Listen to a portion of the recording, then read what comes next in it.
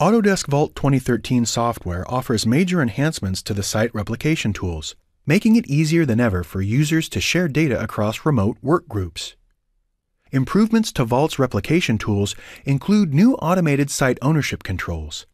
Previously, transferring ownership of a site meant lengthy workflows involving numerous dialogues and multiple requests for document modifications. Now users can transfer site ownership directly upon checkout, saving time and simplifying site administration.